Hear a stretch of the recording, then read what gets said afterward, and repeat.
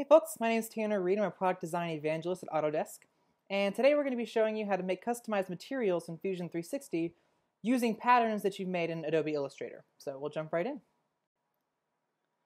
So what you want to start with is this bathtub. It's a pretty basic model, sort of like a luxury bathtub concept, and the idea that we want with this is to get a render of it in a room, so like in a bathroom against a wall.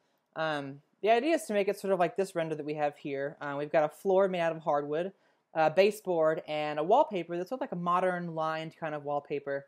And we want it to be able to be this customized pattern that Fusion doesn't actually provide. Fusion provides wood, leather and cloth, all that good stuff, but it doesn't have, custom wallpapers. And so I'm going to show you how to make this wallpaper in Illustrator and then bring that into Fusion to customize your materials to put it on the wall, along with the texture that you can see there. So to do this, I'm going to start off in Fusion with a room that I've created, so I'm just going to show that for you. And this room is basically just 3 or 4 different boxes that I've put into the environment, built it off the bathtub. And so we've got a floor that's got some hardwood going across it. We've got some white baseboard, a white wall behind it, and finally a ceiling that I've made orange so that it can get sort of like a warm light coming off the top. But I think for this render, we don't actually need that ceiling, so I'm just going to turn it off for now.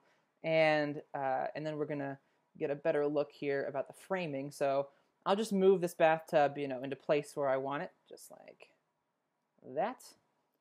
And now I want to concentrate on actually putting the wallpaper on the backdrop. So if I open up Appearances, if you've used these appearances before, you'll know that down here in the library, there's a whole bunch of materials that Fusion gives you and that you can download additional materials for that you drag and drop onto the model.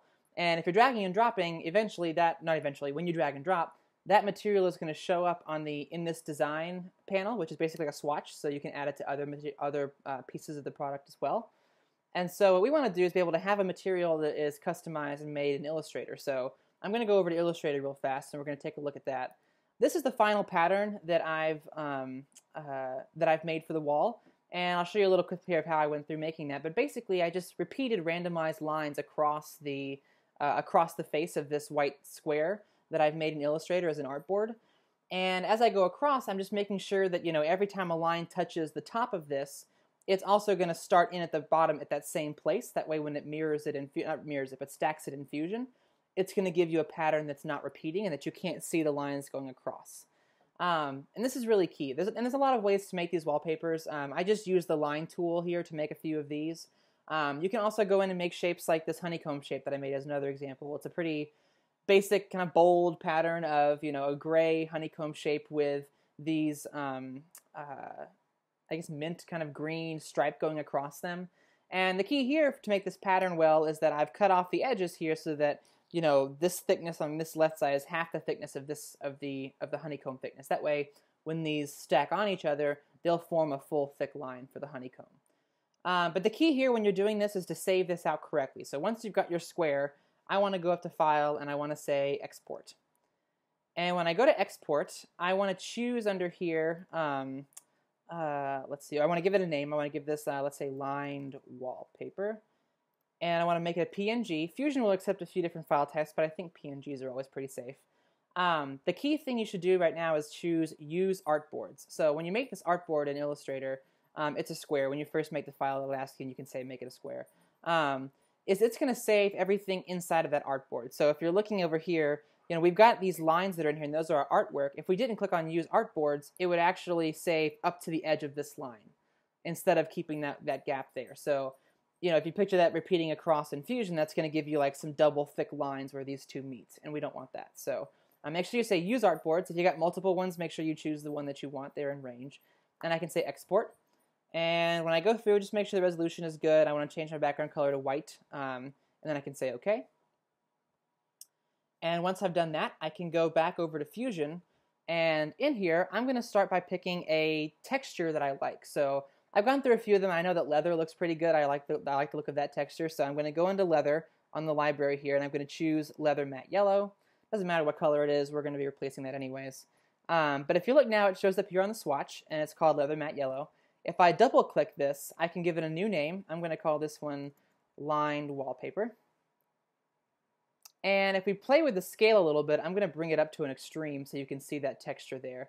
that's the texture of wallpaper that we're going to be using, so, or the one that I would like to use, and so I'm going to bring that down to more, reasonable scale. But when I go to advanced, this is where I can actually replace the image that it's using to line up the pattern there. So on here, it gives you a lot of different things that you can play with. You can play with the reflectance, the roughness, if it's emitting light, all that good stuff. But if you click on this image here, it's going to bring up a panel that lets you edit the actual image that's being patterned. And I can also choose its source. So here, there's a little blue line of text there. That's the source file. I'm going to go in and change this to lined wallpaper and say open. And now you'll see that it's put in the wallpaper where it used to be previously on this leather kind of color. So in here you can change a lot of things. The offset of position, I think they're fine. I don't want to change them too much. You can change the rotation a little bit, which is kind of nice. Maybe we'll make this sort of like a rain, like a rain in the wind kind of pattern there. I like that. And then on here you can also change your sample size. So I can say that this is actually going to be on a 10-inch by 10-inch basis. On that, each square that we've made is 10 inches by 10 inches. And so then I can say done. That looks good to me. Then I can say okay here.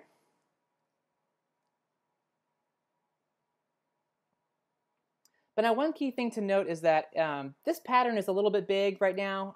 So if I opened it up, I'd like to scale it down a little bit to get it a little bit smaller in relation to the bathtub. But I've also lost the texture a little bit, which is kind of a problem. So like if I zoom up here, you can start to see that texture a little bit better. Like that's probably a little bit too much. Maybe like 90% is the texture size that I want. So I can use the scale button now to make the texture the size. But if I go into advanced, I can then open up the image editor again on the wallpaper, and I can change this one now from 10 to, let's say, maybe like 4 by 4. Let's do a bit more, like maybe, let's do 3. 3 by, not 34, 3 by 3. And that looks pretty good to me. Let's do 3.5. I'm picky, sorry. 3.5. Then we'll say done. And now we've got the pattern and the texture both proportionally the sizes that we want. So I can now say, okay, that's great, but I can go ahead and start ray tracing.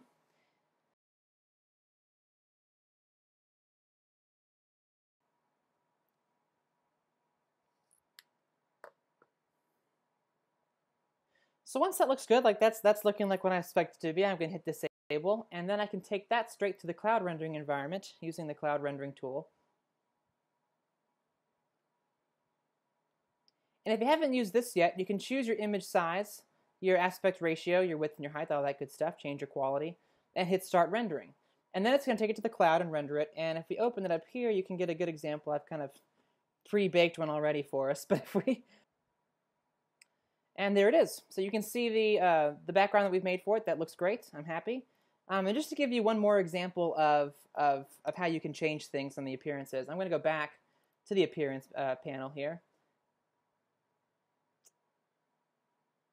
And I'm going to go ahead and replace this lined wallpaper with the other example that I made for y'all, the one with the hexagonal honeycomb shapes. So if I come in here, I can take this one that I've made, which is lined wallpaper. So I can take this lined wallpaper that I've made, and if I right-click it, I can say duplicate. And duplicate will copy that lined wallpaper, and I can double-click on it. I can rename this honeycomb. And under advanced, I can go in and choose the same process we did before. So I can change this image to the honeycomb image, which is here. Open.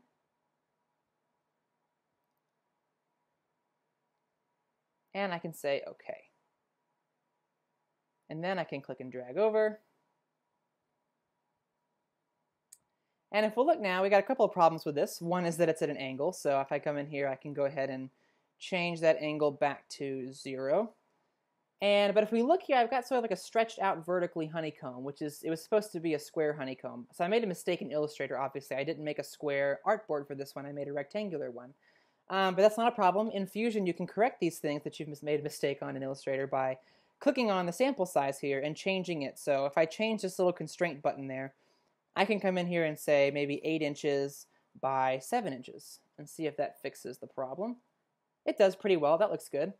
And then I can say done and OK. And now we've got our second wallpaper that's sort of like a modern kind of bold honeycomb shape. And just to show you an example of me turning on the roof and looking at a rendering in Fusion. So this is the final render here. You can see it, it's on the cloud. It looks really nice, exactly as you would expect. And you can always download this by clicking on the download buttons there. And that's it for me. Thanks for joining. If you have any questions, feel free to tweet me at Tanner S. Reid on Twitter. There's also some links below for some great resources for you to keep going with Fusion. The Learning Resources page on Fusion is a really great documentation of all the tools in Fusion. The community forums are a great place to ask questions or find answers to questions or engage with other people who are working on stuff. Great community there. And we always encourage you to upload your stuff to the Fusion 360 gallery. This is a great place to show off what you've been working on. It's a great community to give feedback, get comments, sort of like an online portfolio. It's a really great spot, so feel free to go there as well. And I hope to see you soon. Thanks.